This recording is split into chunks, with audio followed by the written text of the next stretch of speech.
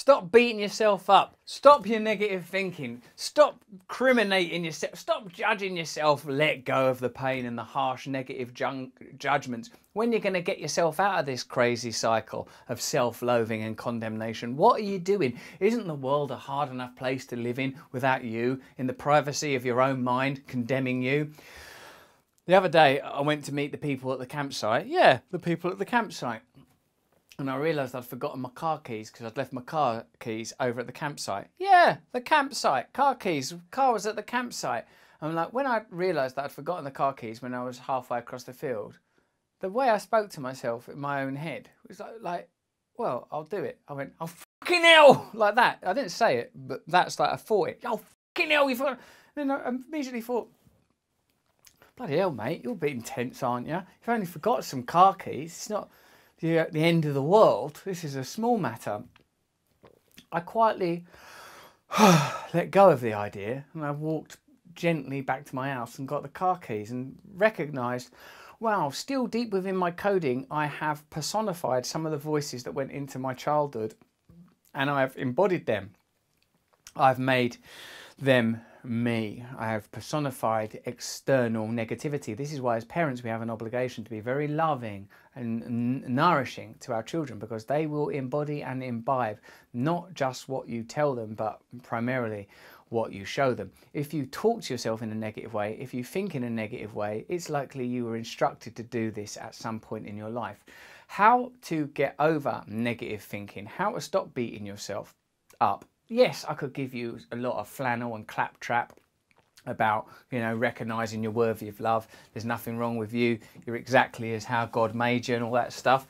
But, excuse me, I had to move in the chair there. My knee was wedged in there and I can't talk about self-love and have an iron bar pressed into my shin like I'm in a Cambodian concentration camp. I don't know what they did in there. I imagine it was a lot harsher than an aluminium bar up in the shin. As I understand it, many, many people were brutally, brutally murdered, millions upon millions. The point remains this. It goes beyond loving yourself because, in a sense, I always try to look for, and this might be something you might want to try as well. I felt like my own nan then. Excuse me, dear. Oh, what's that? Get that off you. I'll pick that up in a minute. Don't think that someone else has to do that. I'll do it. Right? There is some seeds of wisdom even in them moments of condemnation. I.e., in drug addiction, I came to realise that the idea of getting off your face, getting out of yourself, the impulse is to destroy the self. But which self? Not the host anatomy, not the self that is the awareness, the self that is the construct. So negative thinking, this sort of inner loathing of the individual, there's some sort of truth in it. Let me take the rather prosaic example of me being harsh on myself for forgetting the keys there. There's part of me that doesn't want to be a persona anymore, that doesn't want to be Russell with Russell's history and Russell's desires and Russell's failings and flaws. Part of me truly wants to transcend it, as a Buddhist friend of mine says of herself, die you bitch! Meaning, you know, transcend and overcome this egoic persona. Unless she was talking to me. She may have been talking to me. No, she was talking about herself.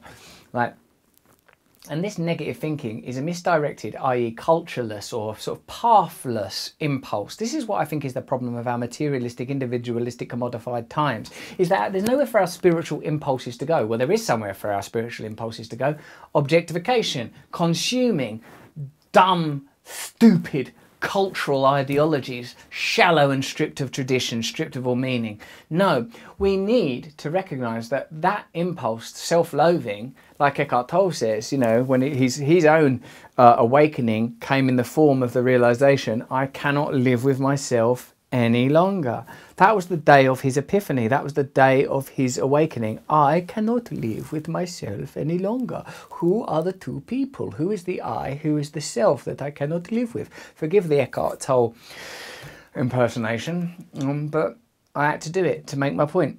So the negative thinking, I believe, whether it's me or you or any of us, is a recognition that there is a witness, a deep part witness. And indeed the recovery from the negative thinking, the beating yourself up, the sort of mental self-harm comes from this pathway. Recognizing that you are not the negative thought. You are the awareness. See, I think things still that I think are unbecoming of a man as far down the path as I am now. But then I realise, of course, I still think dumb stuff. Of course, I am selfish. But now what I tend to think is, look at Russell. Russell is being selfish. Look at Russell. Russell is being fearful. Instead of wearing the garments of Russell, instead of being obsessed with the identity of Russell, instead of being enveloped in the gauntlets of my own identity, some warped loyalty to my own history. When I spoke to Muji even about the kind of powerful events in his early life which led to the death of his sister as a result of injuries that she received in the police custody that led to the Brixton riots, and I talked to him about that time, he said, I have no identification with that person no more. I remember it and stuff, but I don't feel like it's me. I have a lot of self-identification still. I still feel like the child that I was. There are aspects of my life and episodes of my history which I think like, God, what was all that?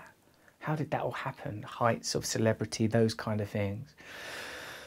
But I recognise that all of the ingredients, all of the components that are required to live a bad life are in me. I recognise I have greed, selfishness, self-obsession, all of those, that's all in there. But now, because of this surrendering to the awareness, I no longer identify immediately with my own impulses. I tell you a good film you should watch is that Mr. Rogers film starring Tom Hanks and Matthew Rhys. There's a bit where, spoiler alert, Matthew Rhys's journalist character is digging out Tom Hanks, who is playing Mr. Rogers.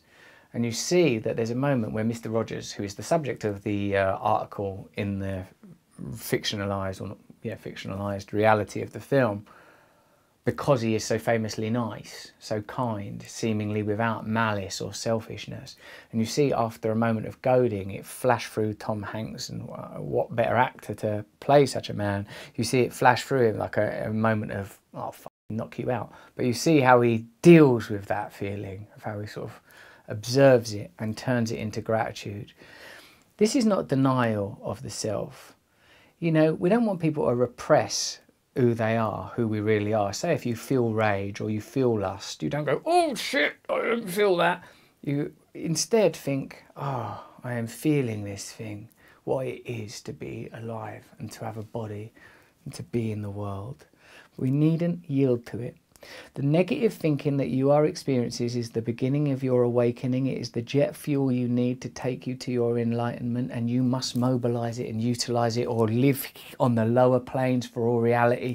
Human life is an opportunity for you to ascend beyond materialism, individualism and the low cultures of your low civilization, the time of materialism and commodification that we happen to have been born into. But within you there is deep truth. Within you there is the potential for awakening and realization, and it is continually in communion with you, talking with you even now. If you can hear these voices, if you can hear them without responding egoically to their suggestion, then you have a chance at transcendence. I.e., if when I hear, wow, you forgot them fucking car keys, when I hear that voice, I can go, there's that thing. Instead of, oh yeah, that's me. There are many, many people in here, like there's many, many people in there, many, many things trying to realise themselves. As with quantum physics, the electron is here and there and both and neither, a super state of potentialities. This is God, all potential simultaneously possible, all reality simultaneously realised. To overcome the negative thinking, hear it, but do not identify with it. This is not something you will be able to do on day one, but if you continue to practice it, if we continue to practice it, then perhaps we'll get somewhere together.